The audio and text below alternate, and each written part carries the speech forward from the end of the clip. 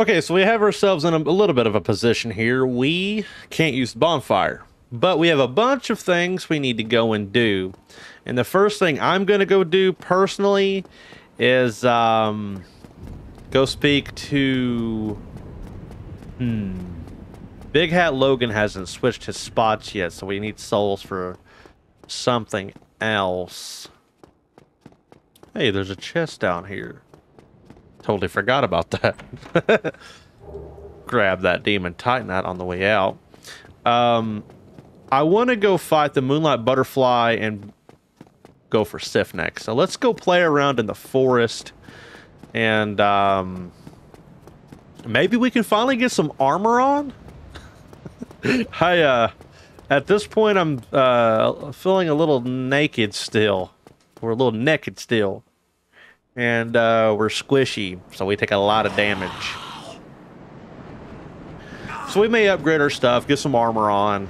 The DLC is not too far away in particular, so I'm just going to start planning some more of my character out a little bit. Get some armor on that I might want to use and such. So we're getting somewhere. We're back here in Sense Fortress because my bonfire was it was out, and we need to go speak to the Firekeeper in Firelink Shrine and give our 2 Firekeeper souls to them.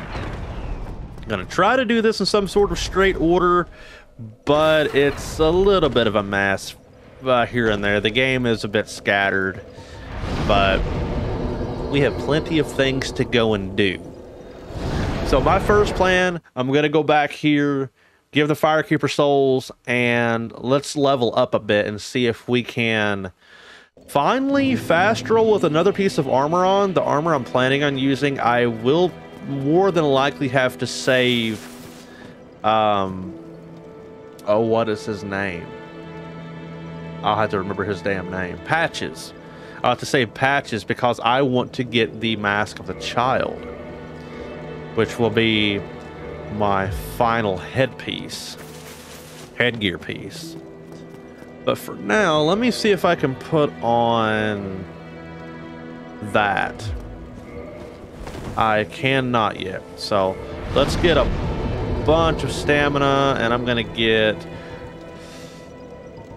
probably one more intelligence level, because I do want to start building up for another magic spell that I want, but I will need some more attunement. Planning.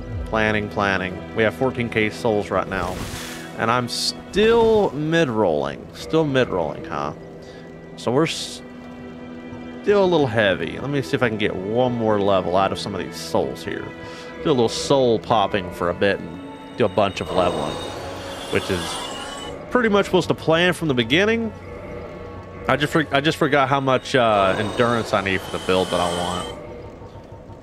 I eventually need to go down and get the Elite 9 armor set.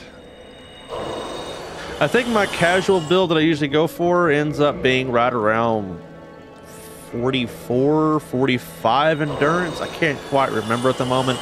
It has been a good while since I've done this. And we're level 56, so we're not really particularly over leveled or anything. I have not really been grinding, just been playing the game, doing the natural progression, knowing where some of the items are. Popping 1 instead of 6. Let me go try that again. So we're leveling up here. We're getting some levels. And then we're going to go on and stick to the master plan. And hopefully this will be enough for probably everything that I need for a good little while. After Anne Orlando is when your character really starts getting the roots of what the character is going to be. And I'm not really going for a particular build or anything, but there are some things that I want. Take 1 back off of that. I want to get this to 30, but I'm going to go on ahead and put that into intelligence. So by the end of this, I want at least, I think, Crystal Homing Soul Mass, or one of those. Probably at least 30 dex, at least 20 vitality, and 40 endurance. It's a pretty alright character, at least for a playthrough. We'll see, though. We will see. Right now, I can fast roll finally, so I do have some armor on. Let me switch out to some lighter, a little bit lighter gloves if I can. Can I wear a small helmet? Wear the sorcerer's hat? No. Oh, I'm too fat. Can I take the gloves off and wear that? 'Cause that looks kind of badass. Oh, yeah, girl. All right, let's go. We need to go towards the forest, so we'll just warp. Okay, scratch the warp. We're going to go to... we're going to do Bed of Chaos first. We're going to do this entire area down here first. And the reason why, well, first of all, my master plan was ruined by myself. I forgot we need 20k souls for the Crest of Artorias. I do believe that is 20k souls, and I don't have that at the moment because I just used it all on my character. So this is not really a setback. This is fine. My plan for the playthrough here was I was going to go for the Bed of Chaos first because... Well, first of all, I hate that one the most. Second of all, I kind of just want to get it out of the way. I have a bit of a method that I use for Bed of Chaos that's not really foolproof, but it does help. It speeds the fight up a bit. It's just your typical quit out method, but I hate this fight with a passion. I'm not fond of it at all, but it's okay. It's okay. I jumped on accident instead of rolling. That was could have been a big bad mistake, considering that guy could have absolutely bitch slapped the crap out of me. So we're gonna make our way back down and go towards Ceaseless Discharge. That'll be the next boss fight we do, because we've already done this area. I did not rest at the bonfire that was down there, so that's why I'm not warping. I don't have a warp. Blighttown's bonfire up here does not have a warp either, so we're kind of roughing it for just a few minutes here until I make my way back to where I'm wanting to go. We should be all right though, and getting poisoned is no big deal. We're just making our way through. So we'll go for Ceaseless Discharge. So I don't know if I'll do the super cheap method for Ceaseless because, well, first of all, it kind of works sometimes, and then sometimes I've had it to not work. That, and I kind of want to fight the boss legitimate if I can. First of all, let me heal. I want to swap shields. Get something with more fire resistance on. As you can see, the fire resistance on this one is 85, and the one I was using before was 70. Better stability though, so it does have a bit of a trade-off. Better magic as well, but this is fire and physical attack, so I'd rather just go on ahead and protect against what we're going against instead of guesstimating as much as possible. Okay, so now that you're up here, we can make our way back down here. Or we can just go down here for the first time because we never went down here before. There is a covenant down here. Right in here. Be careful not to answer wrong, otherwise, yeah, this could go bad. Oh dear. What have we here? Are you a new servant? You can accidentally answer no so easily to that one. For some reason, I noticed it, like, I have to tap left twice. Pray that you will mind your manners. I remember back in the day, I would get here and accidentally press no, and it's like, oh my god, are you serious? So, I'm not going to kill her.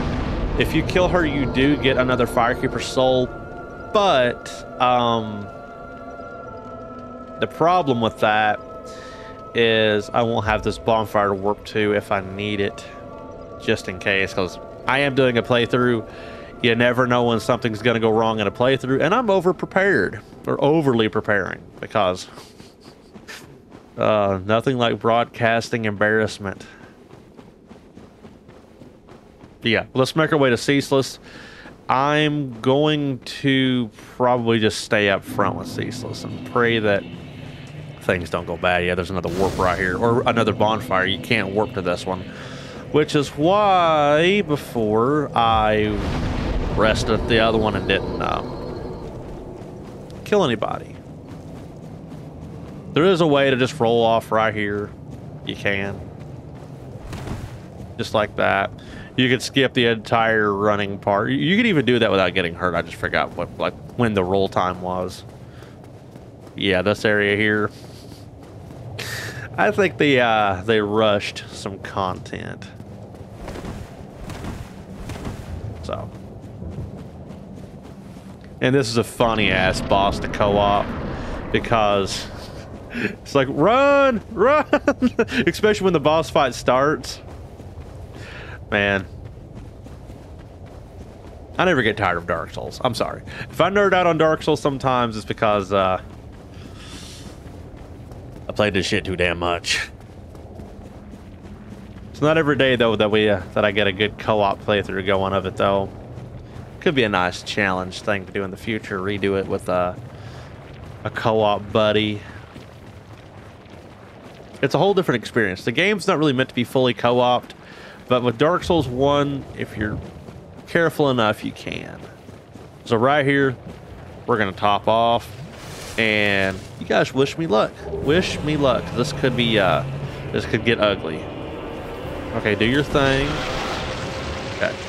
Now run out of here.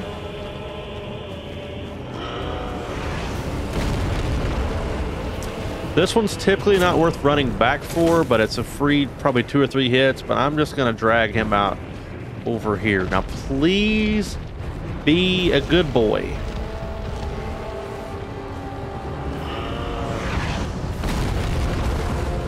Okay.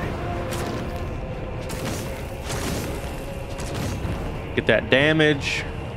Please, stamina come back. Ooh, he went for that one. Ah, missed. Don't get greedy, kids. Yeah, you might see me cringing a little bit. Not cringing, but squeezing my booty hole. Because this fight can get really ugly, especially when he starts doing like the multiple slams. Yeah, but that's how you do it. He has the one where he'll do like a 3-hit combo. He has the shooting fire. There's a couple of attacks that he can do. That's just, he has a sweep attack that he can do. If you take him back to the beginning, he has this big ass jump attack that he can do, throwing fire everywhere. But I got super lucky right there. That's pretty well what an ideal fight looks like with Ceaseless. Believe me, it can go very wrong very fast. Okay, now we'll just go on ahead and run down. I don't really need to spend my souls yet. There's a bonfire not too far away that we'll just go to.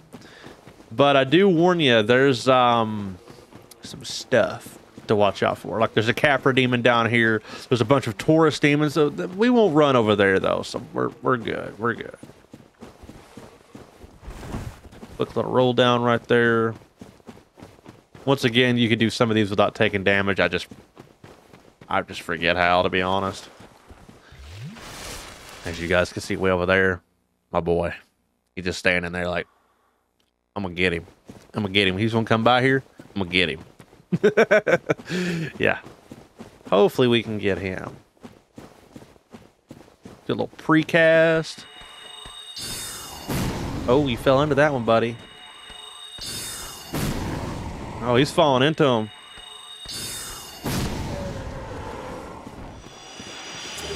Little precast magic. I'm not going to be abusing magic, by the way. It's like my secondary fire, just using it to be a little careful. I'm not going to, like, pump everything into Dark Bead. Yeah, I've done playthroughs of it just to see how stupid it is. I still like the crystal magic better. Night Kirk, my boy. You can come down here and play with us all you want. Just not right now. I'm currently trying to kill this thing in the cheapest manner possible. Now you can come down here, wherever he may be. Yeah, because I can't use my damn bonfire. Okay, buddy, where you at? Word to my homie. Oh, wait, he spawns way back there, don't he? Oh, hello. Oh, God. My aim just went, oh, it's because of the other dude. Yeah. Oh, hey. This is PvP, homie, not like some sort of, like, back alley drug deal. Fucking hell. The guy's like, I'll back you up, homie. I'll back you up. He's just going in. Okay. If he comes over here, okay, yeah, you're going to die. It's all your fault. That could have been a smooth fight, but you went and done it. That didn't kill him. This one just comes to life and just starts murdering me. Oh. You know, that's some... That reminds me of a Dark Souls mod that I played. Have you guys ever played the Dark Souls randomizers? There was one that I streamed about a year or two ago. Scary. Okay. Yeah, let's get a little bit of that dexterity. I'm gonna need some physical attack damage. The next boss we're gonna go on ahead and go against, I'm gonna kindle this bonfire. I might die. I don't know why. Yeah, it's just like a stray demon, but he kind of sucks because of the area that he's in. And usually by now in my playthroughs, I have Sunlight Blade. I don't have Sunlight Blade. That, and you know, I need dexterity for my casting speed, which is good. I'll probably, if it was up to me, I'd get like 50 dexterity, but we're probably not going to get that many souls. Also, I want to show something really dumb. So this Taurus demon, this is what I was thinking of at one point with Gwendolyn. Not Gwendolyn, but the one guys that were in Orlando, like the two guys that stand outside that you can fight right after you kill Guinevere. Yeah, I don't know if I showed it in my clip, but they killed me because I was misunderstanding some shit. I thought it was that doorway where Small and Ornstein's boss fight was that they couldn't go through. They can go through it, and they killed me. They killed me so hard. And there's some stuff down here. There's another item somewhere, I think. All right, ladies and gentlemen, it's time for the boss fight. And, yeah, let's go.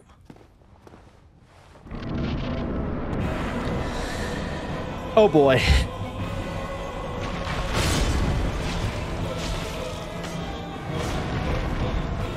You're gonna do it, aren't you? You're gonna go far, kid.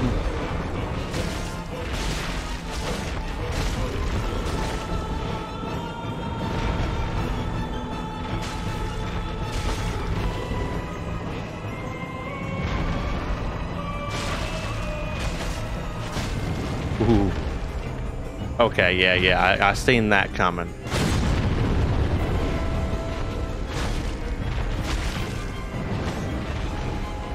Yep.